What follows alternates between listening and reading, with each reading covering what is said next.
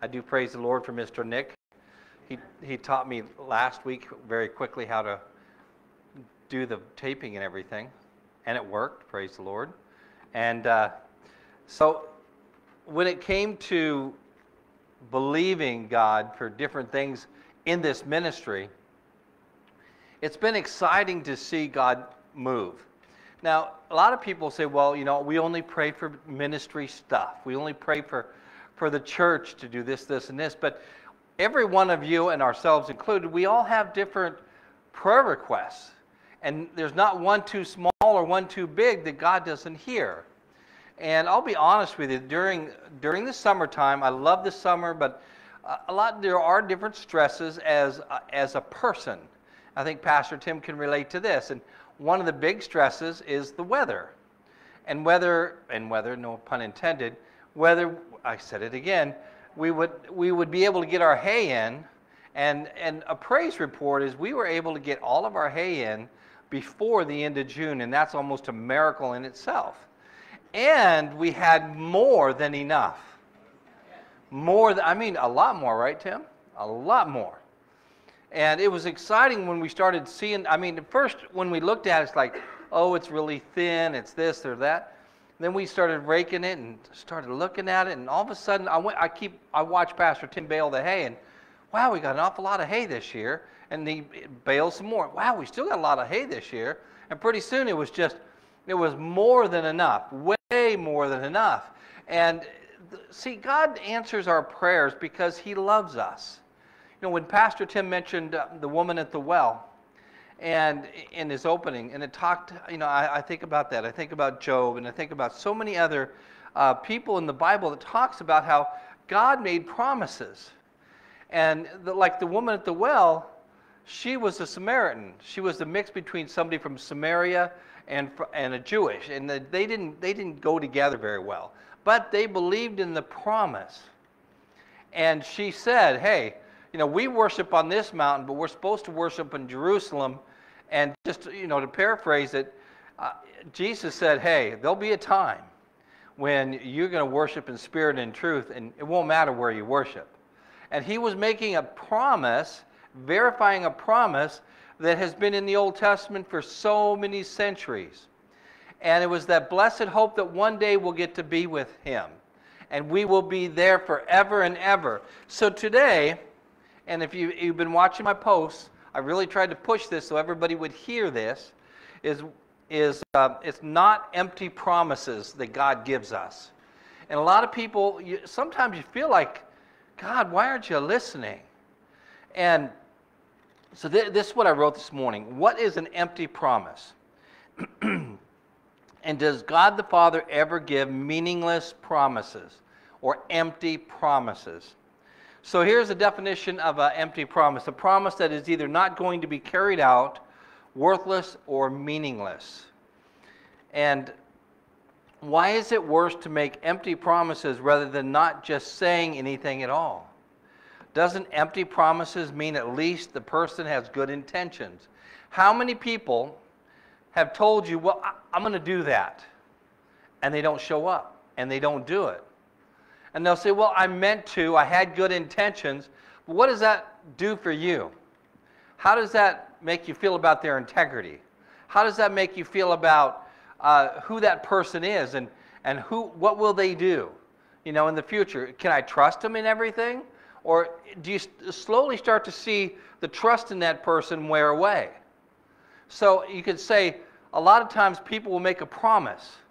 And I heard this so many years ago from a pastor on that I love watching on TV. And he said, don't tell me I'll see you in church next Sunday, Pastor, unless you're going to be there. Because most of the time we all expect, okay, we're going to be there. But there are times you don't know. And so, but he said there were a few people that would say, I'll see you next Sunday. And they would never show up. And they had good intentions, but guess what? They didn't show up. So what did that make that pastor feel like? And the person finally said it to him again. He looked at him, he said, you're a liar. Well, what do you mean I'm a liar? Oh my, well, you keep saying I'm going to do it and you don't do it. What does that make you? So it's better to say, I will try. if you mean it. If you mean it. And you can ask my children, over the years, they'll say, well, Dad, can we have this? Can we have that? I would say, I don't know. I'm not sure. And Josh, you can tell them later after the service, but Lord willing, I've kept most of my promises. Because I believe our children watch everything we do and say. And Peggy's famous words, what we do in moderation, our children will do in excess.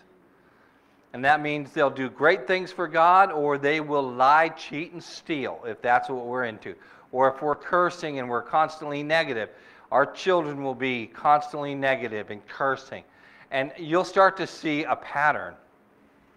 Making empty promises can be worse than not saying anything at all for so many reasons. For example, the loss of trust.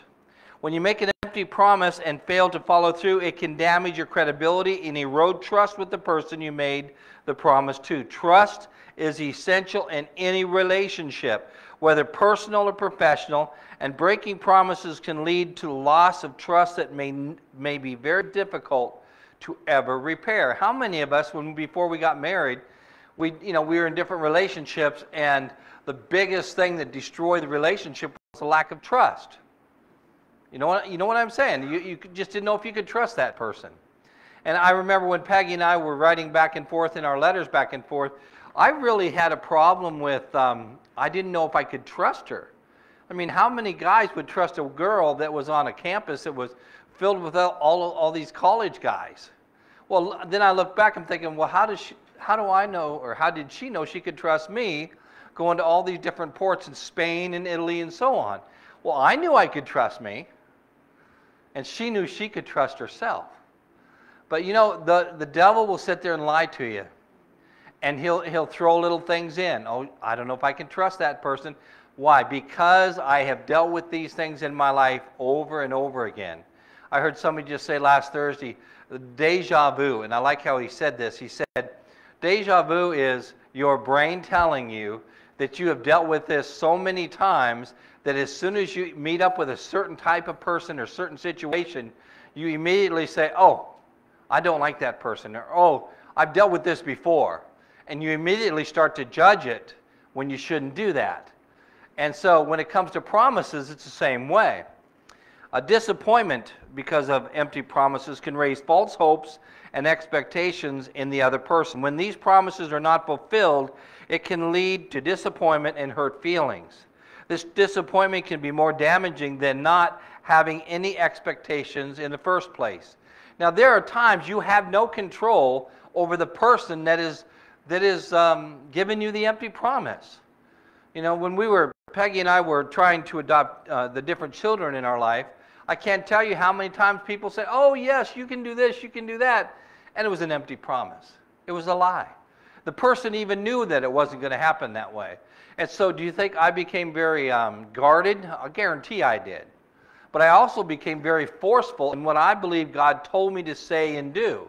Now, again, you have to make sure it's your Father speaking to you when you speak forth specific things. And I told you the story about when Philip was, when we were trying to adopt Philip, and his foster mom kept trying to extend the adoption process so that she could, quote, spend time with him. And that wasn't the motive of her heart. If that would have been the motive of her heart, we would have had no problem with it. The motive of her heart was money. And the motive of her heart was that she loved being a mom. And that was okay. But the problem was she didn't think about Philip's well-being.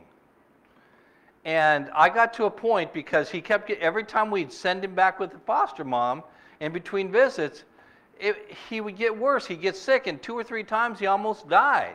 So I got righteously angry, and I just said to this social worker, this has got to stop. It has to stop now. I want a meeting with all the people involved, and if we aren't satisfied with this, I want to talk to a judge. And she goes, oh, well, you don't have to go to that extreme. I said, no, his life is at stake. It's so important to us, and if you can't do that, then we're just going to have to call it off. And that was hard for us. And we had the meeting, and they all said, in 2 weeks, you'll have Philip full-time. And we still had lots of struggles. He still almost died another 2 or 3 or 4 times. But you know what? We stood firm because we felt the Father telling us, He's your Son, you will raise him, and he will be a blessing unto others. And he always was, those of you that knew and loved Philip. Another thing about empty promises is wasted time and resources. Empty promises can lead to wasted time, effort, and resources. If someone relies on your promise and plans around it, and I love this, around it, only to find out later that it was empty, that they may have wasted valuable resources, and when they find out later, you never meant to even fulfill that. It'll impact relationships, empty promises. Making empty promises can strain relationships and lead to resentment. People may feel misled or manipulated if they believe in promises that are not kept. This can damage relationships and make it harder to rebuild trust in the future. And you know, I'm very aware of that as a pastor, because often there's been times I've said something and it came out wrong, and I found out later and I tried to make amends, and sometimes the people would forgive me and other times it wouldn't. And I understand how somebody would misunderstand something that I would say. But I also understand that all of what we say and do in people's lives affect them, and it affects us. The other thing is lack of integrity. And to me, this is very important. Making empty promises can reflect poorly on your integrity. It may suggest that you are not reliable or that you may not value your word. Integrity is an important trait that is essential for building a strong relationship and a positive reputation. And you know, people say, well, I don't care what people think of me. Well, you should, because you represent Jesus Christ. Whether you admit it or not, you're supposed to represent Christ. While it's true that making empty promises may stem from good intentions, it is important to consider the potential consequences of not following through on your promises. And so you kind of see about empty promise, but I'm going to tell you something. God the Father never made an empty promise. Even though there are times it feels like He's not fulfilling His promises, and we don't understand why, God is not human. He cannot lie. I mean, Christ was human, of course. Jesus never lied. And you always hear me quote, the Bible has 8,367 promises. Well, I looked it up this morning. Somebody spent the time, so I have to change that. It's 8,810 promises. Somebody spent the time to figure it out, so I'm going to give them the credit, whoever it was, because I've never went through and counted. I can't get past 1,000 before I fall asleep. I'm just saying. So God does not make empty promises. On the contrary, according to 2 Corinthians 1:20. If you have your Bibles, turn to 2 Corinthians 1:20. Got a kick out of my sister, and she lives near Portland, Oregon. Her son is a senior pastor at a church on the coast of Oregon, and she says, "Do you preach out of one of them iPads?" I said, "Oh, I always wanted to get one so that I could just put it." And she goes, "Well, my son did that at first, and I didn't like it, and I told him." I said, "You told him?" She said, "I like the sound of the ruffling pages." I said, "Okay, sister." And she's don't get a picture of this wrong. She's a lot like me in a woman's form. Okay, very forceful and verbal, trying to make all my positive. She actually has long brown hair without a beard. At least I haven't seen her in a long time, so I'm not sure. I have to ask her, "Carol, do you have a beard?" So 2 Corinthians 1:20. What's so cool about, on a side note, talking about family, I've never really preached at her or to her, but over the years, as I've talked to her, I realized that we believe a lot of the same way. And she never went to a charismatic church or a Pentecostal church, but she really believes a lot like that. And it made me feel pretty good. Anyway, 2 Corinthians 1:20, in this, and I don't even know the version I have anymore. Let's see, it says, "For all the promises of God in Him are yes and amen, to the glory of God through us. Now He who establishes us with you in Christ and has anointed us is God, who also has sealed us and established the guarantee with the Spirit in our hearts." Now the version that I have over here is on my paper The New King James says, "For all the promises of God in him are yes and amen,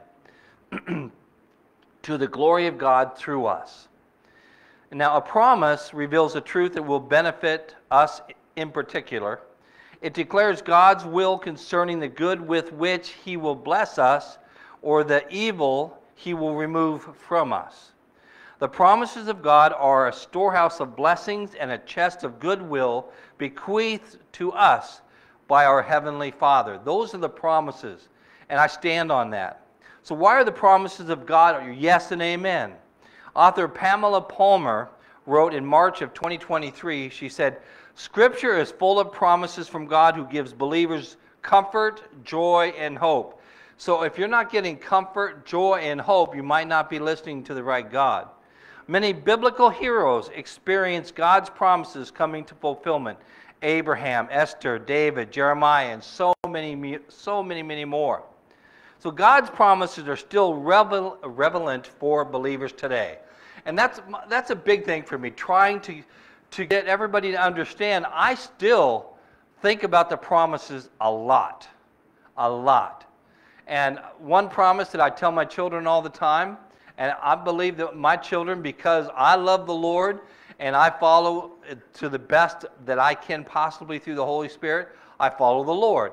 And because of that, my children are blessed from generation to generation to generation, and that they have favor with God and favor with man. And because they love Jesus, they have favor with God and favor with man. And that's a promise I stand on. And I don't apologize for that. I speak the promises on my children. I will not speak the curses on my children. I will not. I will not speak poverty or anything else on my kids. When they might be having financial problems, I just speak favor and God's blessings on them. And that's what a father should be doing. I really, truly believe that. My father didn't do that. And, I still love him, respect him. He's gone now. But I know, because I had an example in heaven, God the Father shows us through his word how we are supposed to bless our children. And I don't apologize for that. Perhaps in your own life, there have been moments where you have experienced God's promises coming full circle. In the New Testament, we read of renewed assurance of God's faithfulness to keep his promises. Again, we talked about 2 Corinthians 1:20. And in that verse, it might sound a little bit confusing, because it used to be confusing to me. So I'm going to break it down real quick. It conveys that Jesus Christ is the yes. Christ is the yes and the amen of all God's promises, meaning in Jesus, it's guaranteed in confirmation of God's promises. Jesus, because his birth, death, and resurrection and his blood, guarantees and confirms the promises of God. And if you believe enough to get saved, then if you have that kind of faith, then you got to believe that Christ did all of the above. He did more than just die for our sins. He also died so that we would have an abundant life, that we would be healthy, and that so many other things would happen positively in our lives. Christians respond with an amen to the assurance of God's promise, which signifies our affirmation of and trust in God's faithfulness. And so, a lot of people will say amen. And you know what? I have those moments. You sit around the table, you pray with your children, let's pray for the food. But then there's always the Holy Spirit saying, okay, are we just doing this because we have to? And I'll never forget, years and years ago, at the other ministry, there was a little boy named Will. And he was at what they called the Weeks dorm. And Pastor Tim was really good friends with Mr. Weeks, who was a dorm father. And he was just and the dorm mom was just a really neat lady. She reminded me a lot of my sister, Carol, kind of outgoing and stuff. And they were from New York, I believe, but one time they said they made a mistake to ask Will to pray. He was the youngest of the family. I don't know if you remember this, Tim, or not. But oh man, like 10 minutes later, he was done praying. Oh God, we pray for, and he went down each person and prayed for each person. And people that I missed, Lord, and the food started getting cold. But he really meant it. And a positive note, he loves the Lord now. He's an adult. He has 2 babies, I think. Married a wonderful woman. He has a nice place that he lives in. He turned out okay. And he had you can't imagine the rough life that he had. And it was a real rough life. But he loves the Lord now. He writes his own music too, and he sings, and he's not afraid to share the gospel of Christ. So anyway, just a little positive note there. In his second letter, Paul's second letter to the Corinthians, he was defending his change of plans. Now, when I say empty promises, there are times there's going to be a change of plans. But tell people why. If you can't make it to an appointment, call them up if you can. As soon as you find out.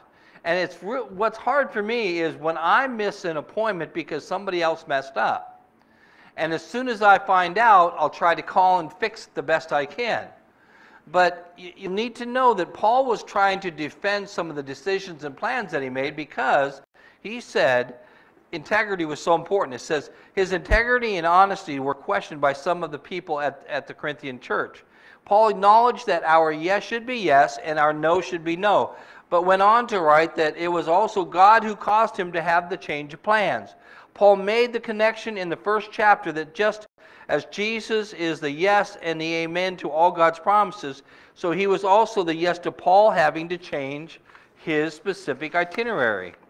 And the amen, the word itself is very powerful. It can mean firm, faithful, confirmed, or of truth. Essentially, this verse declares boldly that God's promises are amen in Jesus, or God's promises are true and faithful and confirmed. So every time we say amen, we're saying, yes, we believe that. If you don't believe it, don't say amen. And you know what? And I'm not afraid to say in Jesus' name. Because if you just say amen, it's kind of like saying, well, I affirm that, I believe that. But I like to say in Jesus' name, because then it's the name above all names. And I just love that part. Though God's promises are yes and amen, we must receive it and believe in that promise that was made for our benefit. And I found this really awesome, simple illustration I like to share. Author Howard Hardin shared a very powerful illustration. The Toronto War Museum tells the story of, and I think I've shared this once before, in Toronto War Museum tells the story of a 19th century man named Crowfoot. He was the chief of the Sitka Indian tribe. He was known for his peaceful relationship with Canada during a great time of violence. When the Canadian Pacific Railroad was being built, they needed to build part of it on his land, and the Canadian government approached Crowfoot with an offer. They said, if you will give us this land that we need for the railroad, you can ride it whenever and wherever you want. So they made the deal. They finished the Canadian Pacific Railroad, and Crowfoot received a lifetime pass. It was put in a beautiful case. Crowfoot is said to have carried the case around his neck for the rest of his life. It entitled him to go wherever he wanted, where the railroad could take him. There was just one problem. As far as we know, Crowfoot never stepped foot on the train. He had the right to travel anywhere he wanted, but he never availed himself to that right. And when I found out that I had promises made specifically for me, it was like opening a whole bunch of birthday presents and believing that I was going to receive them. So how does that apply to you and I? There's a lot of Christians like Crowfoot that possesses God's promise. They quote them all the time. They frame them, they hang them on their walls, and they even post them on social media, but they never actually make use of them. Now, don't get me wrong. There are times we cry out for those promises. Charles Spurgeon once said, God never gives us a promise He does not intend for us to use. Did you hear that? So what should you do? Read them, get to know them, and then apply those promises which speak to your current condition, whatever that condition might be. Whoever gives heed to instruction prospers and is blessed. The one who trusts in the Lord, Proverbs 16:20. Matthew 7:24 says, Matthew 7:24, therefore everyone who hears these words of mine and puts them into practice is like a wise man who built his house on the rock. Do what? Put the words of God, put the words of Christ into practice. We have the faith to believe. If we have the faith to believe for our salvation, why don't we have the faith to believe for all the other promises? Romans 10, 9 to verse 10. If you declare with your mouth, Jesus is Lord, and believe in your heart that God raised him from the dead, you will be saved. And it just says it in verse 10. For it is with your heart that you believe and are justified, and it's with your mouth that you profess your faith and are saved. But guess what? It's with your mouth that you can be cursed and have a terrible life. And you know what? It's interesting because with a few families, some that are in here, I've shared this before. I prayed that prayer specifically. I got to go back there again. You declare with your mouth that Jesus is Lord and believe in your heart that God raised him from the dead, you'll be saved. I believe when you declare with your mouth something and you believe with all your heart, it's going to happen. Many of you remember Maury Rosel and his wife Kimmy. They have a daughter. I don't remember her first name now, but she was having troubles having babies. A lot of trouble. How many they have now? They're not babies anymore. 4 or 5? They have a bunch, and one just graduated from high school, I think, or something like that. I mean, or 8th grade. But it just they showed pictures on Facebook. I'm going, wow, this is really neat. I remember every time praying specifically for her to get pregnant, and people say, "Well, who are you?" I said, "Because the grandparents said, could you pray for my daughter?" I said, "Yes." But I believed with my mouth that she would get pregnant. Peggy and I would say, we're believing that she's going to have a baby. And we did the same for you guys back here, for Max and your little girl. Honestly, because when I hear that, and you know, we prayed for y'all too, well, you've got 4. I never said it'd be easy. Being a parent's not always easy. Whether you're adopting them or whether you're birthing them, it can still be a challenge. But I believe that when we pray and we believe it, we stick with that. And you know how many people I talk to when I do weddings and I do funerals, when I go to hospitals to pray? I tell them all the time, I'm not going to pray that you die. I'm going to pray that you live. If you die, that's between you and God. I'm trying to stand on what the promise of God says. So when you're going through deep and painful situations, he gives us a great promise. He gives us all kinds of promises, but he gave us a great one through the prophet Isaiah. And I love this. When I was going through Bible school and I heard this, I'm going, oh, I love that one. It says in Isaiah 43:2, when you pass through the waters, I will be with you. And when you pass through the rivers, they will not sweep over you. When you walk through the fire, you will not be burned. The flames will not set you ablaze. I saw on Facebook yesterday or the day before that God gives you the umbrella to protect you from the rain so that you can go through the storm and not get all wet. Well, I always stand on that. You know, God is going to protect us. Psalm 9, verse 9, the Lord is my refuge it says, the Lord is a refuge for the oppressed, a stronghold in the time of trouble. Those who know your name trust in you, for you, Lord, have never forsaken those who seek you. But do we seek him at the last moment, or do we seek him all the time? See, and don't get me wrong, I'm sure God reaches out to us at all times. But as a dad, I'll be honest with you, I like it when my kids come to me, not just when there's problems, but when good things are going on. I like to hear the good things. I really, really do. I love that thing. That is so good. Nobody on the video will understand what that means. Psalm 34:17 says, the righteous cry out, and the Lord hears them. He delivers them from all their troubles. Let me ask you something. Who are the righteous? All of you, if you believe in Jesus Christ as your Lord and Savior. Not your righteousness, but his. His blood made you righteous. And not self-righteous, Christ righteous. Okay? Christ righteous. You get that down, and it changes the whole perspective. When you begin to stand on the promises that He has given you, you'll calm down, you'll be content in where you are and what's going on in your life, and you'll begin to nourish the deep prayer relationship that you've desired with the Lord. How many of you are still desiring a prayer relationship with the Lord, a really tight one? I still desire that, okay? I just want you to know I desire that. And do I always desire that in the morning when I first get up? No. I told you, I got to have my coffee in the morning. You'd be proud of me. I used to drink like a half a pot of coffee to a whole pot of coffee in the morning. I only drank two cups. And they're big cups, but only 2 cups. And by the time I've had the first one, I'm awake, I'm ready to go, and some of you, I'll even message you early in the morning, and I hope it doesn't wake you up. Hope you don't get a bing in the middle of the night. My sister I would message her, and she goes, I really wish you wouldn't do that in the middle of the night because I keep my phone on. And I hear this bing, bing, and then she goes, I can't go back to sleep. But that's when I'm awake, and I'm ready to go. So, honestly, it's just, you have to desire a special time with the Lord. Just like many of you, when you were looking for a very tight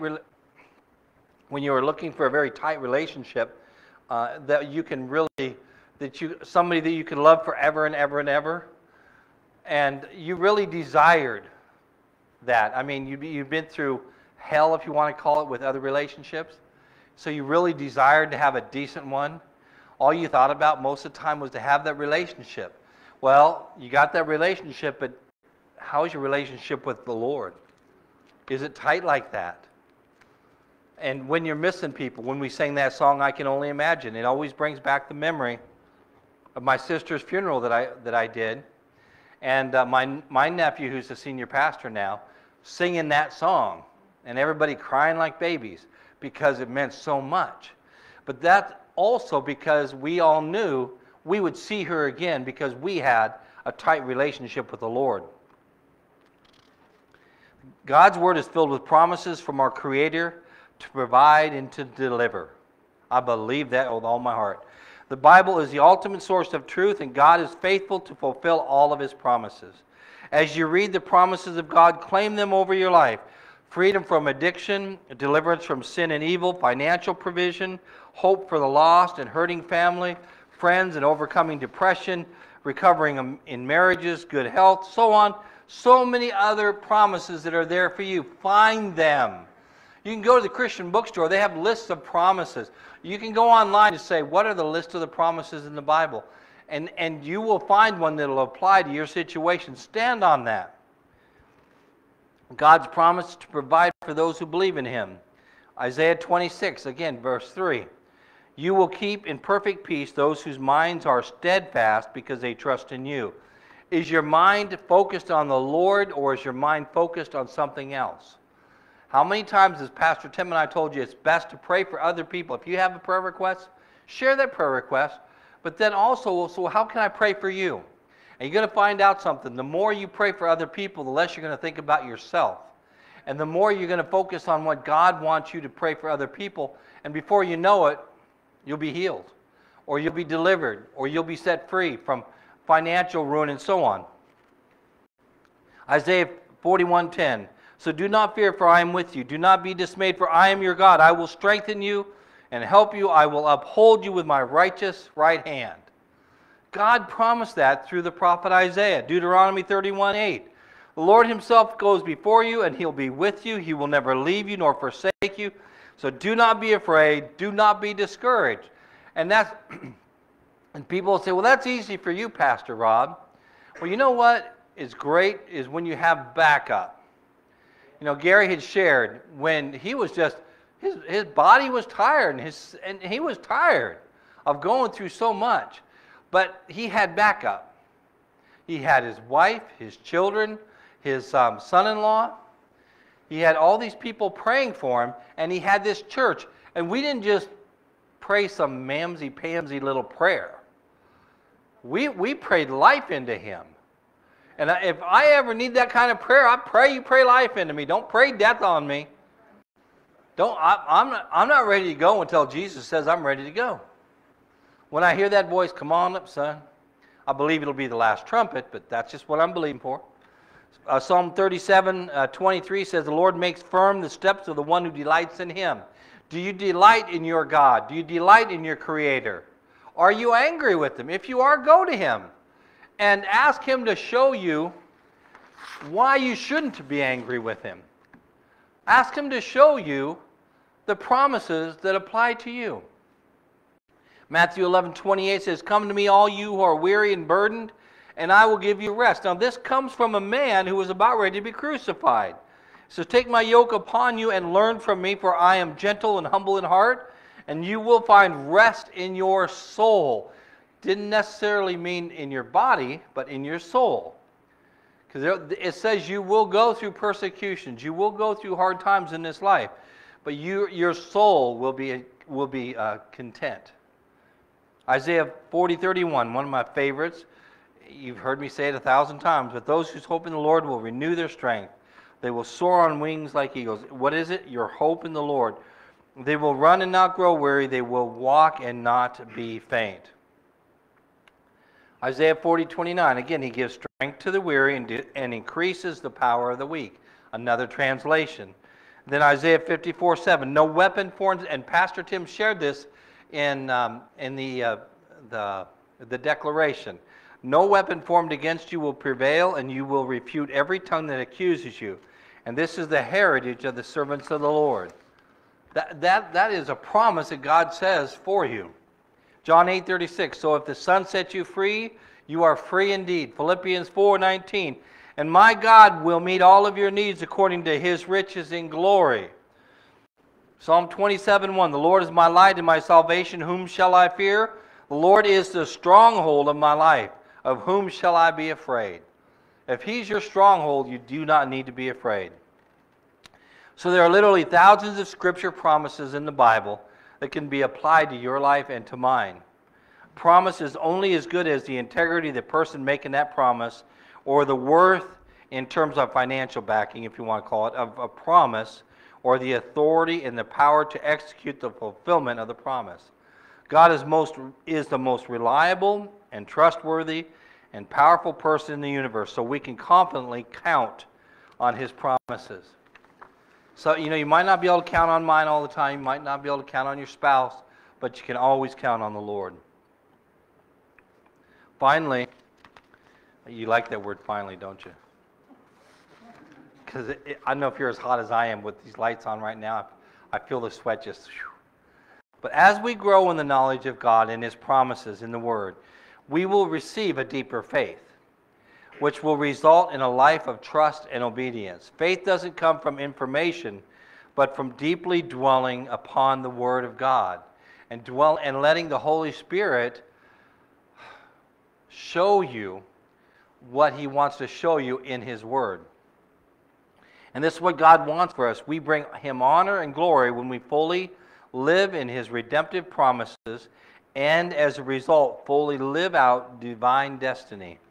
When we know that he has already supplied for us, we become partakers of the precious promises. Peter wrote by his, and I love this specific scripture in 2 Peter. Peter wrote, by his divine power, God has given us everything we need for living a godly life. We've received all this by coming to know him, the one who called us to himself by means of his marvelous glory and excellence. And because of his glory and excellence, he has given us great and precious promises. These are the promises that enable you to share his divine nature and escape the world's corruptions caused by human desires. So finally, I'd like you all to stand, if you can. If you can't, that's okay. And it's one of those declarations, I think I've shared it a couple times, but it's declaration to be a strong Christian. And this day and age, it's awful hard, isn't it? Just in the last few months, I've heard of 3 different pastors falling. Well, guess what? Pastors are human. You don't hear about all the non-pastors that are fallen. But God showed us years ago, keep your focus on Jesus Christ. Because we saw more leaders fall, we saw more people fall in different situations. We didn't focus on them, we focused on Jesus Christ. And that's what kept us in ministry for the last 40 years. So, repeat after me. I declare today, I will present my body to God